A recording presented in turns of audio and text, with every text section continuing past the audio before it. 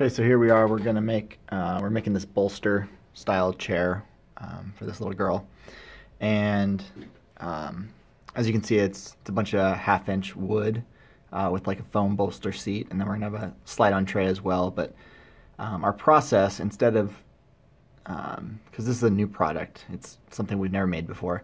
So to prototype it, instead of sending it to the shop lot and cutting the 1/2-inch wood, we've also got 1/4-inch birch ply, and we've got the laser cutter. So it's a lot quicker for us to just send it out. I use this software called RDWorks, and there's this add-in to Fusion called DXFer, and you can just choose all the faces you want to export, and I import them into my laser cutter control software, send it over to the laser cutter, and in, I don't know, like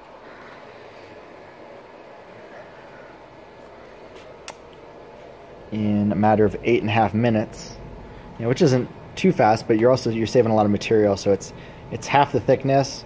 It's also half the cost per square foot. So we're spending about 1/4 of the amount of money to at least get our components figured out. And then once we figure it out there, we'll assemble it, and then we'll send it over to the shop bot and cut the actual pieces.